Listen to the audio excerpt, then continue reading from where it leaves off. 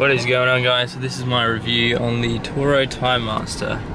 Now, recently I was doing a job and all of a sudden I heard this massively loud bang, and then the lawnmower was under extreme load and the blades weren't spinning. Now what happened is obviously the blades had slipped and then they collided at full speed. So now, it's not working. Currently I'm in the process of trying to get my money back. I bought it from Bunnings. They said I have to wait between 1 and 2 days to find the hear the outcome of whether or not I'm getting my money back. So, if I do get my money back, not really sure what I'm going to buy. But as for the lawnmower itself, it's not too bad of a lawnmower. I mean, 30-inch, you can save a bit of time with a few lawns, but bottom line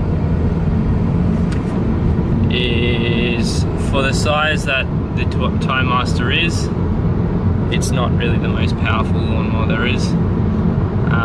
It will struggle through anything that is thick or buffaloes or anything like that. It will struggle.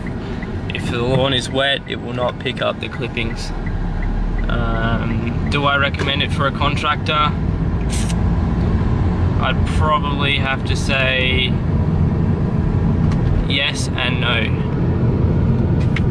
Yes, because it can save you a little bit of time. No, if you are mowing, you know, lawns that require like a, you know, a lot of lawn to be cut off. Because again, it does struggle with, you know, tall grass and wet grass especially. So under the right circumstances, it's good.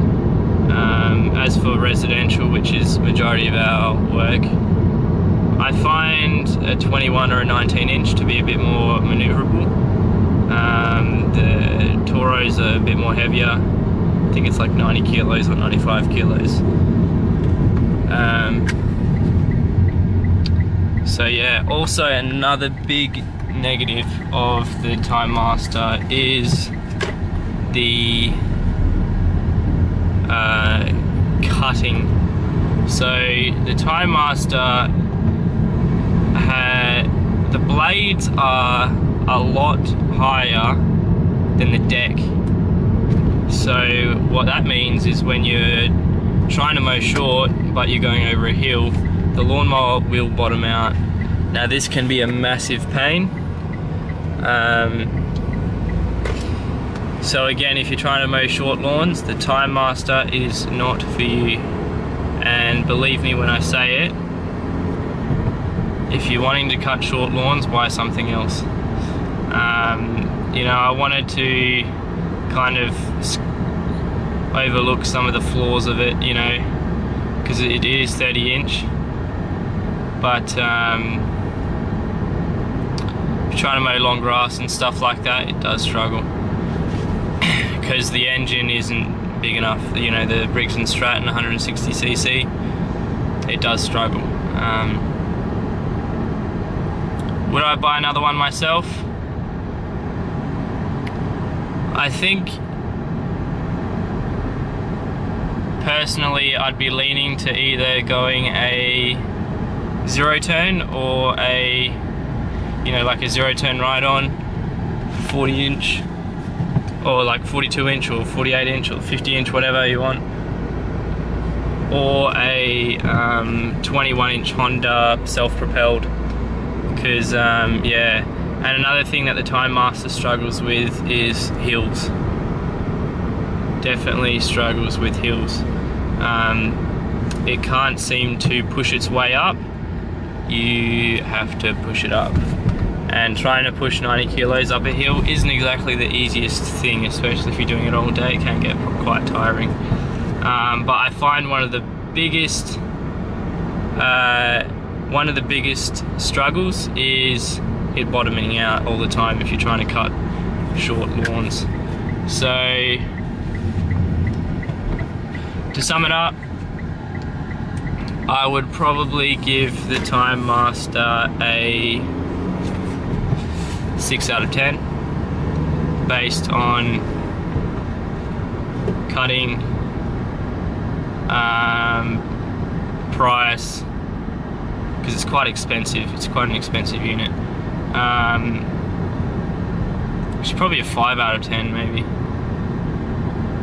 Yeah, I don't really recommend it. I mean, I want to get my money back for it, but I don't know if it'll happen or not. But yeah, we just got to see.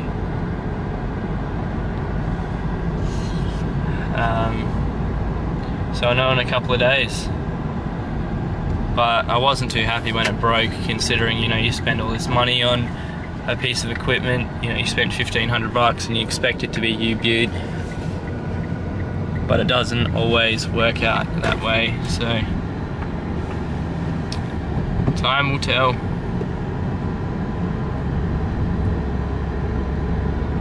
So thanks for watching anyways, guys,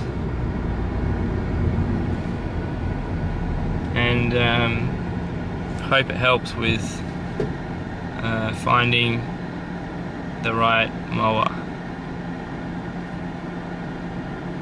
Catches.